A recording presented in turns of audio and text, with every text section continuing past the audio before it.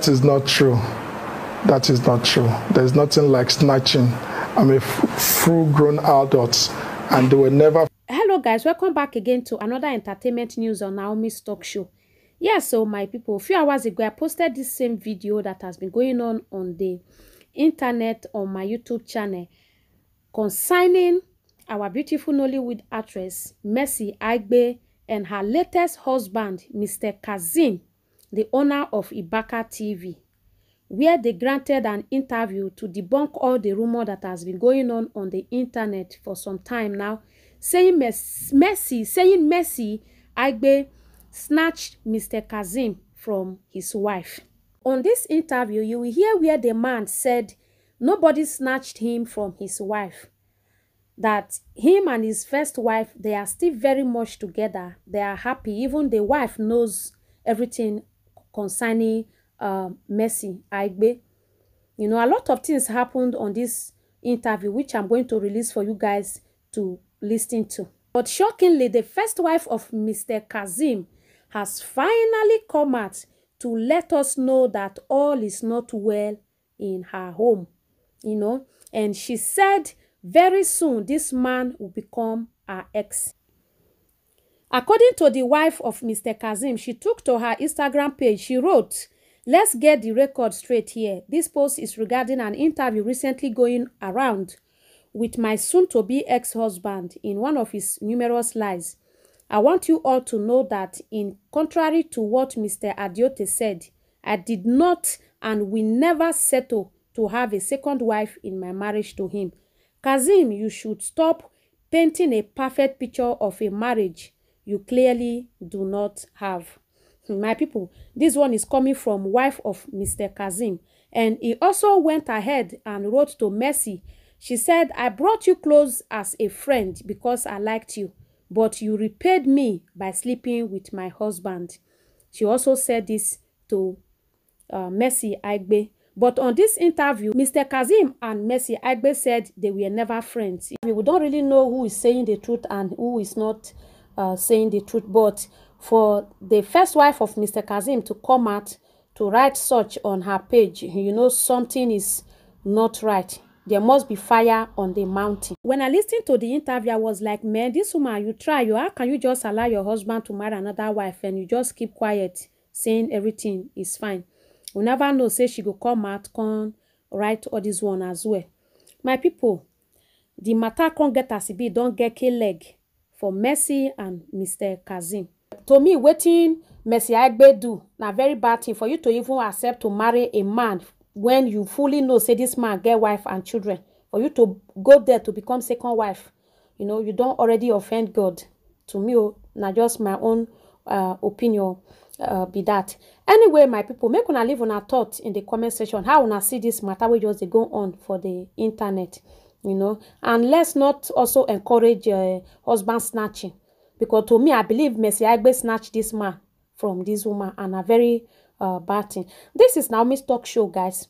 I beg, if you never follow me on this page, do me well to click on the follow button to follow me, and also put on post notification to get notified whenever I post any latest news. You'll be the first to get notified. And don't also forget to check my YouTube channel out on Naomi's Gist TV, as I will see you guys on my next one. Enjoy the rest of the video, guys. Bye. My name is Kazim Adiote. I was born in Lagos about 49 years ago. And my parents were native of Oro in Irekpodun local government in Kwara State. Oh, wow. Yes. They are both late. I started my education at Oro Nursery and Primary School. It was a boarding school at a very tender age. And I attended Surulere Secondary School. I got an admission into the University of Jos. I studied business management. And after then, I relocated to the US. I worked as a security man for a while, and I went back to school to obtain a mortgage license. So I practiced as a mortgage broker in the state of Minnesota for almost a decade before I relocated back to Nigeria. And I started the business of movie and film productions. So, Ibaka is not just for me. I'm a co-owner and a co-founder, but I'm the chairman of Ibaka TV. And yes, but I started Adikas Productions, and later on, when we realized that we needed to upgrade because the world was becoming to digital world, so we needed to be proactive. And I met with some of my directors, and everybody had their own contribution, whether with talent, with money, and whatsoever. We came together and we started Ibaka. So we are doing very well at Adikas Productions, but we are doing way better at Ibaka TV. So you are the book on Ibaka TV? The MD called Blessed Idonije. Equally have a director called Ayodele Auleye. Is based in the US, and another person called Dr. Olani, based in Canada. Yes. Yes. I want to believe that every individual is a politician. And irrespective of class, religion, age, tribe, or whatsoever, it is our responsibility to be part of politics, because it's all about governance. And as we all know, democracy is government of the people, made by the people and for the people. So we just have to be part of it, because whether we like it or not, it is all about us.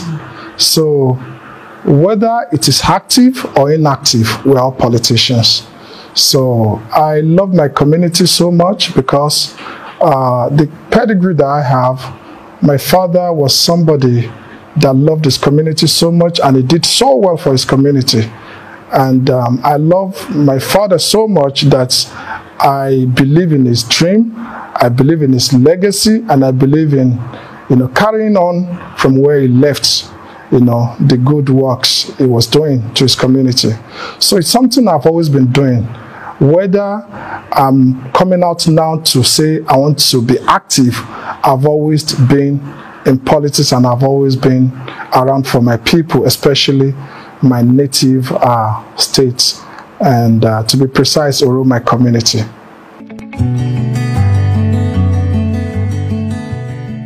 I want to believe that people have accepted her as my wife. Even the last post I have on my page, it's all about celebrating her. The kind of comment I've had, over 600 comments from people, and it's all about love, all about congratulations, all about positive vibes and prayers and all that. So it is what it is, and it is my choice, and we are happy together. So and whether people like it or not, they just have to accept it. She never did.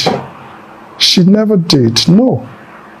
Like I said earlier, I'm blessed with two beautiful women. So nothing has crashed. So we are good, Can't you see how blessed I am? Two beautiful women. And, nothing is shaking, no shaking. I'm good. So we are good. And please, I just want to tell Nigerians, please, I am not the first person to be a second wife. It is my choice to be a second wife. And I'm happy with it. So please, everybody should just leave me alone. Let me just be happy. If you can be happy for me, be happy for me. If you're not happy for me, well, go and get busy. I don't know. But just please, on a more serious note, it is my choice. I'm happy. So everybody should just leave me. Let me enjoy my marriage. Please. And I want to use this medium to also educate some people that, you know, a lot of married men are out there fornicating, committing adultery, having multiple women, partners, and their wives know, and they pretend as if they don't know. So which one is even better? Is it to do what is right, you know, what is godly and what is morally sound, or to be committing adultery, or, you know, I don't know. It's even risky spiritually, health-wise, morally. So I just think that, you know, a lot of people are hypocrites, and, you know, when you are bold enough to do the right thing, whether they think, you know, you shouldn't do, I don't know. But I think that I've done what is right, and I think I've done what is godly, which I so much believe that, you know, a lot of people are going to be making reference to me in the nearest future, that I've done something very wonderful. Wondering who the owner is. So the owner, yes, Diona, and I have been calling myself Aya Diona. So Diona is a pet name I coined for my boo, and I came up with the name because of, you know, the way we connected, the undiluted happiness this man right here makes me feel, the joy, the peace, and I just felt, oh, this is the rightful, like, this is who, okay, this is my Adam. Like, I am 100% sure that God took me out of him, like, he is the rightful person, and that's why I gave him the owner. So that's actually a nickname for him? Yes, it's a pet name for him. Okay. Yes. Okay, so I don't want to get emotional, actually. I said I wasn't going to get emotional, and I'll try as much as possible to just have it all in control. Okay, so, you know, before now I had a very, very bad breakup, like, and so after that marriage, that bad marriage, you know, I made up my mind that I wasn't going to hook up with anybody anymore. I was just going to focus on my career and my kids. And then this good-looking man comes into my life. At first, I was like, well, I felt the connection, the chemistry, the companionship. Anytime I'm with him, I don't want to leave, you know, and, you know, I felt it felt good. And then when he asked me to marry him, he's a Muslim, by the way, I was like, marriage, no, I wanted to run. At first I was like, so I don't... That is your last experience really scared you about? Yes, it did, actually. And I just felt marriage wasn't... I don't think marriage is my thing, because I didn't want to go through all that anymore, because I'm very emotional. And I just felt I didn't want to go through all that wahala anymore. And I was just going to focus on my kids and, you know, my career. And for a very long time, I did that for like close to 3 years thereabout, actually. I did that. I was just more focused on my career and my kids. And then, you know, he came into my life, but it brought so much happiness. I'm not saying this because he's here. It brought so much joy, you know, so much peace. He's a good man. I tell him all the time that he's a good man. And then when he's popped the question, I was like, okay,